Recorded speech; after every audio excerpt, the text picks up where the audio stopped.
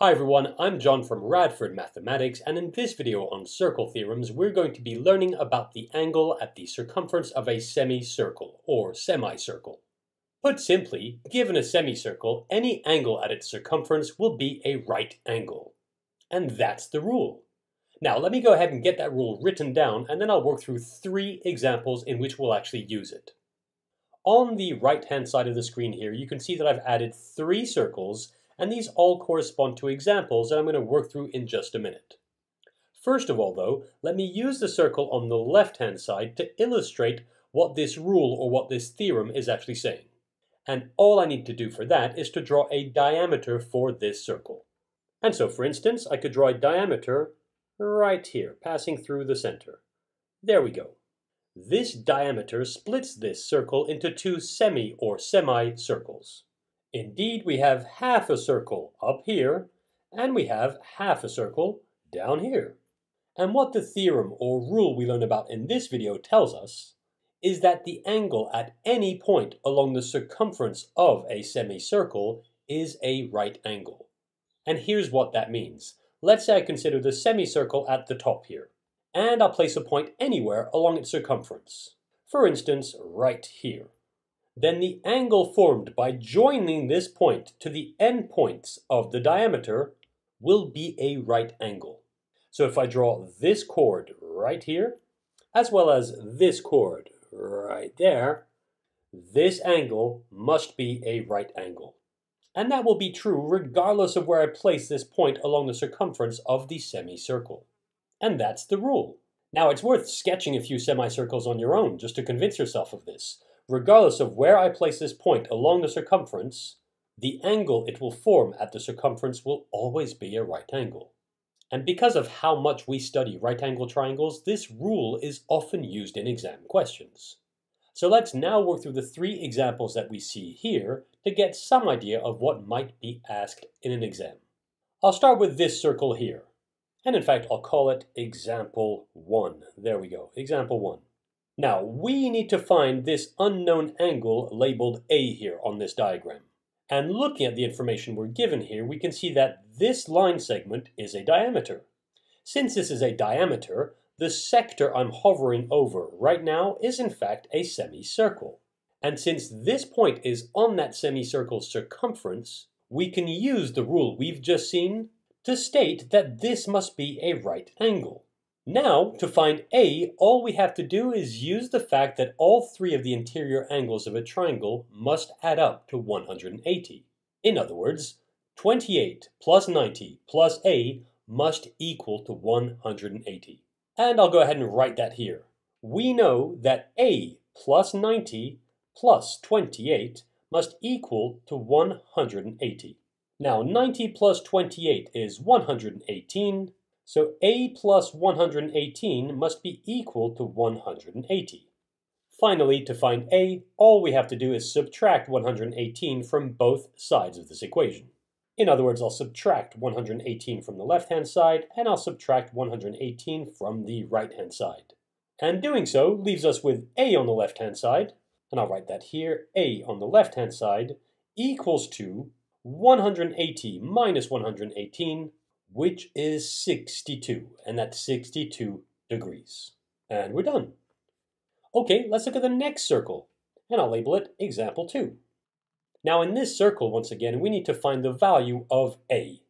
And this time, we're not actually given any of the interior angles. Instead, we're simply told that this interior angle is A, and this interior angle is 2A. And to find it, we use the fact that this line segment here is a diameter to this circle, which means that the sector I'm hovering over right now is in fact a semicircle. Consequently, since this point is at the circumference of that semicircle, we can state that this interior angle must be a right angle. And now that we've established that, to find the value of A, we use the fact that this 90-degree angle plus A plus 2A has to equal to 180. And if I go ahead and write that, and I'll do that down here on the left-hand side, we have A plus 2A plus 90 equals to 180. So that's A plus 2A plus 90, which equals to 180. Now gathering these A's, we have A plus 2A, which is 3A, So that's 3a plus 90 equals to 180. And now I get rid of this 90 that's being added to the left-hand side, and I do so by subtracting 90 from both sides, which leaves us with 3a on the left-hand side, so that's 3a, and the right-hand side becomes 180 minus 90, which is 90. Finally, I get rid of this 3 that's multiplying the a, and I do so by dividing both sides of the equation by 3. So if I write that, I'll divide the left-hand side by 3 and the right-hand side by 3 as well. And finally, a, and that's equal to 90 divided by 3, which is 30, and that's 30 degrees. And that's the answer. I now work through the third and final example, for which I need to add a bit of information. And so I'll just say let AC equal to 13 centimeters, and let BC equal to 12 centimeters, and we need to find the side length AB. And in fact, I could add these side lengths to the illustration we have here. So we have AC, which equals to 13 centimeters, and AC is this length right here. So I'll just label that 13 centimeters. We have BC, which equals to 12 centimeters, and BC is this length right here. So I'll label that as well. That's 12 centimeters. And we need to find the side length AB.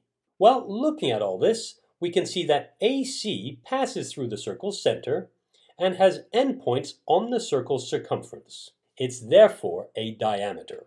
And since AC is a diameter, the sector I'm hovering over right now is therefore a semicircle.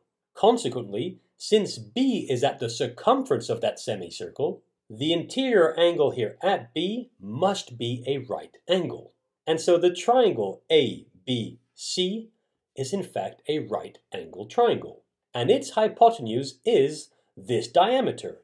Now, since it's a right angle triangle, to find this unknown side length AB, we can use Pythagoras' theorem, which remember states that the square of the hypotenuse, so AC squared, is equal to the sum of the squares of the other two sides. In other words, we can go ahead and write that AC squared, so that's 13 squared, so 13 squared is equal to the sum of the squares of the other two sides.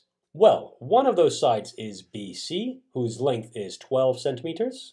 So I can already write that. That's equals to 12 squared plus AB squared. And so I'll write that as well. That's the side length we're trying to find, AB squared.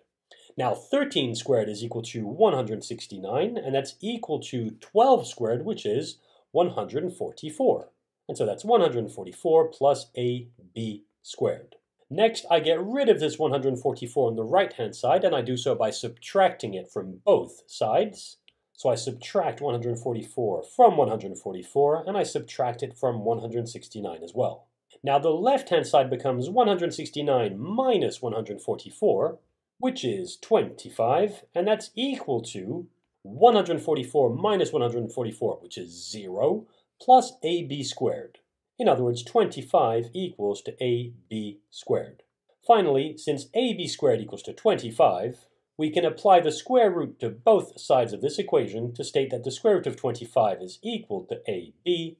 In other words, AB is equal to 5, and that's 5 centimeters. And there we go. We now know about the circle theorem involving the angle at the circumference of a semicircle. And that's it for this tutorial.